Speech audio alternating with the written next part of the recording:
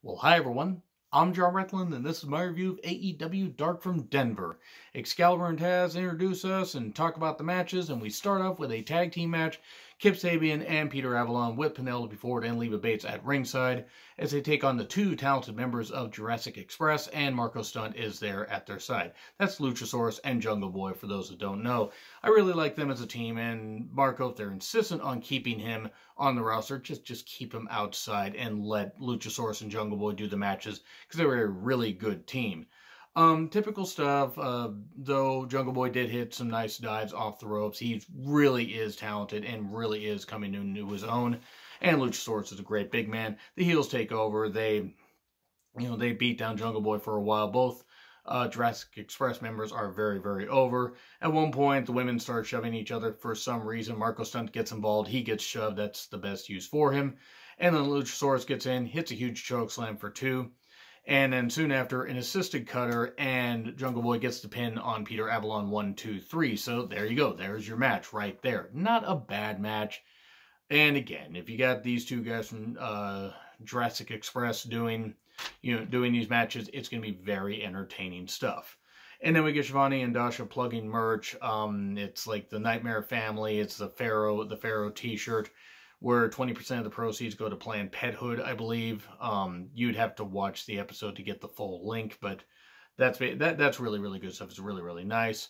And then we go right to another match. Severino, Coronete, I believe that's how it's pronounced, versus Jimmy Havoc. And this was Jimmy Havoc really just taking over on this guy. Though he did get in, Severino did get in some shots, actually hitting some good stuff. Not doing too bad. He did a nice German suplex into the turnbuckles. That was some really good stuff. But in the end, they just, this was all about Jimmy Havoc getting over, and Jimmy Havoc got over with the Acid Rainmaker, a bunch of moves, and then the Acid Rainmaker to take out this guy. Oh, and commentary kept plugging the Luther feud. Why? Oh, because here comes the Japanese deathmatch wrestling legend Luther. Okay, cool. I don't really care about this guy, but he attacks Jimmy Havoc and points to his third eye. No, the eye on his forehead, by the way. Yeah, this is what we're dealing with. We're going with Jimmy Havoc, who actually is pretty good in the ring, despite the deathmatch stuff that I never really cared for, and a guy that some people have heard of, but the vast majority of people haven't, and I really have no interest in the Luther character. But you know what? Hey, if they're sold on this feud, and if they want to do this feud, great, good for them. So, I don't know why Luther had, you ever seen The Wizard of Oz? Remember the striped socks that the witch had? I don't know why he stole her socks. I really don't know. We then go with a women's match. Hikaru Shida taking on Abaddon. That reminds me of if you mix the Grudge Ghost and Rosemary, and I'm not saying that, because Abaddon and Rosemary have two very distinct characters, but there are similarities. But my God, Abaddon has a cool goddamn look, a really cool goddamn look. Very Grudge Ghost, very horror, zombie related. I mean, just really a whole bunch of stuff, and very, very interesting. Apparently her weight is 1,000 lost souls, whatever that would weigh. I have no goddamn idea. But she's got this horror movie motif down pat. She really has a cool look here. Sheeta did act scared of her for a while. There were some antics like, Abaddon sitting up and doing some spoopy stuff and everything, and even at one point trying to bite Sheeta.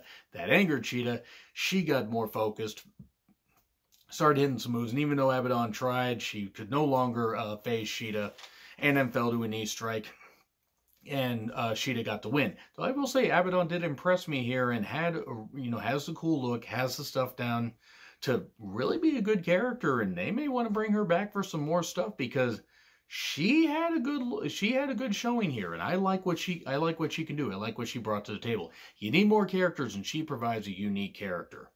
Dasha interviews Jimmy Havoc, and then Luther attacks him. Cool, we're still going with this feud. I was hoping it was just a horrible nightmare. And then Colt Cabana is talking with the librarians, and he doesn't want to read a book because he's listening to a podcast. And then Leva Bates says, "Oh, I love your podcast." And then we get Sonny Kiss and Brandon Cutler versus Private Party. I'm going to be very quick here. One, they did gymnastic stuffs in the beginning. I like Sonny Kiss. I think Sonny has a good look and hopefully can be featured a little more on Dynamite and not just on Dark. He did hit a nice moonsault at one point. Cutler going absolutely insane earlier in the match and later in the match.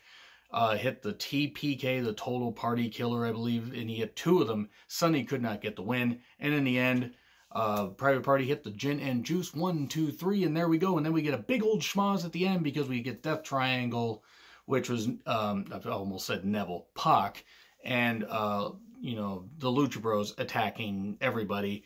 And then we get Joey Janela coming down for some reason, and then the Best Friends and Orange Cassidy. We get a whole bunch of people coming down. It's a big old schmoz. At least they're tying the stories together. The show overall gets a C. It gets a C. I like the women's match. I like some of the stuff they did, but overall it's pretty average. Not bad. Nothing offended me on this show, but C. Anyway, if I forget to put a poll up there, let me know what you guys think in the comments. Like, share, subscribe, Twitter handle in the description. I'm John Ritlin. I'll see you soon.